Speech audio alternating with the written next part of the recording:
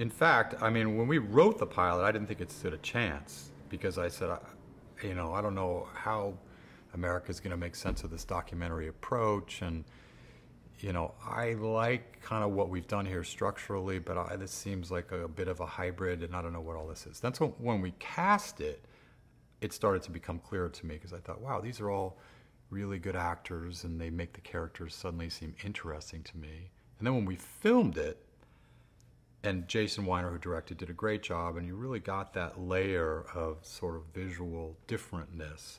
I thought, well, this is really good. It's certainly a really good pilot. I'm not sure yet it's a series because I don't know how hard it's going to be to come up with stories.